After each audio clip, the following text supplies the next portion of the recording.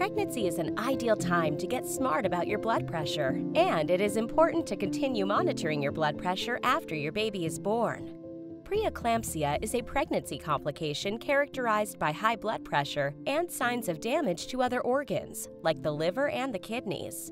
Some women can get preeclampsia after giving birth, called postpartum preeclampsia. High blood pressure may also affect your health after pregnancy for years to come. Your blood pressure will determine how your care is managed before, during, and after delivery. You can take charge of your health by understanding how blood pressure is measured, what it means, and what you should do with the results.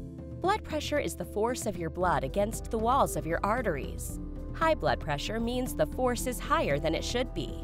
This video will teach you the proper way to use an automatic blood pressure monitor at home, like one of these. Finding the right cuff size is important. You can determine your cuff size by wrapping a soft measuring tape around your arm halfway between the elbow and shoulder. Most monitors fit a wide range of arms from 9 to 17 inches, but if you need a larger one, be sure to get one to ensure accurate readings. Do not exercise, smoke, eat a big meal, take cold medicine, or have caffeine within 30 minutes of taking your blood pressure. Before you take your blood pressure, go to the bathroom and empty your bladder. Remove any bulky clothing or sweaters.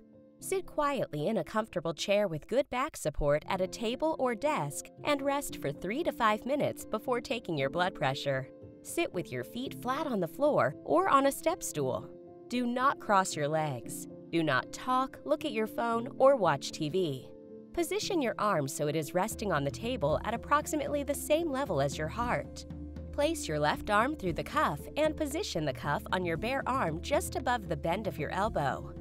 Pull the end of the cuff so it is even and tight around your arm and secure the Velcro fastener. You should only be able to slip 2 fingertips under the edge of the cuff. Almost all models have a tube that needs to be positioned over the middle of the crook in your elbow. Press Start. The cuff will slowly inflate, squeezing your arm, then slowly deflate. Breathe normally during this time. When the reading is complete, you will see 2 numbers appear on the monitor. The top number is systolic blood pressure, which shows the pressure in your arteries when your heart beats. The bottom number is diastolic blood pressure, which is the pressure in your arteries in between heartbeats. Take readings 2 times per day, when you get up and before bed. Log them and report them to your healthcare provider. This will give them a much better picture of your blood pressure health rather than readings taken at the doctor's office. If you are pregnant or within 6 weeks after the delivery of your baby, immediately report any readings to your healthcare professional where the top number is 140 or higher or the bottom number is 90 or higher. If the top number is ever higher than 160 or the bottom number is over 110, you should go to labor and delivery or an emergency room right away. If you have already had your baby, make sure to tell them you recently were pregnant. Even after pregnancy and the postpartum period, it is important to keep taking your blood pressure at home. Preeclampsia is associated with increased risk of high blood pressure, heart disease, and stroke in the years after delivery, so it's more important than ever to monitor and manage your blood pressure throughout your lifetime. Bring your blood pressure log to all doctor's appointments.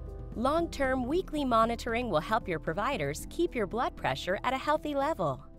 So in summary, keep track of your own blood pressure, know what is normal and what is high, and report high numbers to your healthcare providers.